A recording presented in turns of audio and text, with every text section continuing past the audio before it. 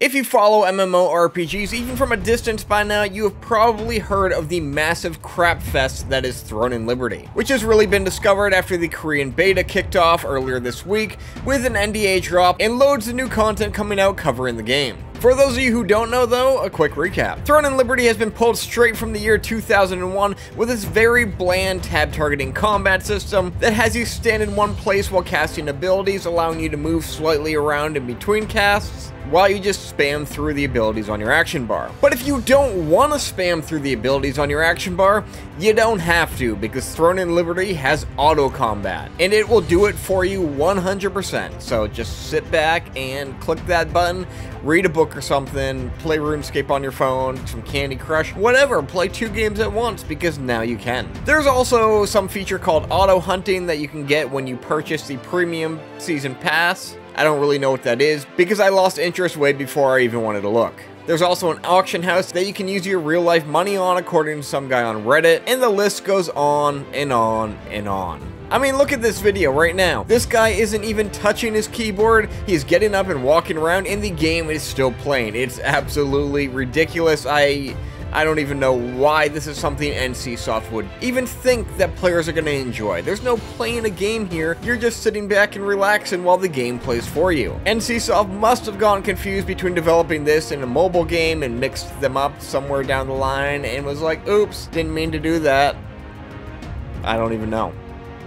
Because this game is 100% mobile game MMO garbage. Like I said, I could play this game and I could also play RuneScape on my phone at the same time and have these 2 very simple auto combat games do all the work for me. It'd be great, you know, I could be max level in both in no time. I don't understand how this is something that 11 years of development gets you. This is why I would much prefer Intrepid's transparent development process so they can continue to get feedback and not have players going blind to whatever it is they think is a good idea to do. You don't not show a game for 11 years and then launch the biggest shit show the MMO genre has seen in a long time. So we can cross this game off our most anticipated MMOs and go get ourselves ready to be disappointed by the next one. But even with the massive negative backlash that has hit the game this last week, it's not all bad, because every failure of an MMO is a lesson that Intrepid can dig deep into and learn as they continue to develop Ashes of Creation for us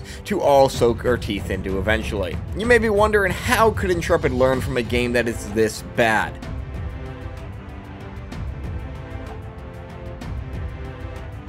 Well, there are more game systems in the game behind this crappy auto combat and the pay to win, if you can ever manage to auto play your way to that. As this game was still originally intended to be a lineage sequel, it still has massive systems like Ashes of Creation will, such as massive castle sieges and open world dungeons, that although will be fought through with the world's worst MMO combat I've seen in a long time, there are still systems that have a purpose that could have some cool things about them, such as siege creatures to play or ride, or the way dungeons and raids are set up to get players moving, how boss mechanics work, on top of spawn points and all that. Because although NCSoft approached this in a really crappy way, they still could have some gems within this game. But there is mostly a whole lot of what not to do when developing an MMO, which is also a lesson learned. For example, the complete clutter of Throne and Liberty's UI. To me, it feels like there's way too much happening between the massive bag windows, the NPCs popping up and speaking, the over-the-top event logs under the minimap. I would much rather have a more simplistic UI with smaller buttons, smaller bags, and the most basic information shown to get you through. That way I can focus on the game and the world surrounding the game and not all the other clutter that's happening. I could be alone on this, some people might like this UI, but I feel there's way too much happening at any given moment on the screen.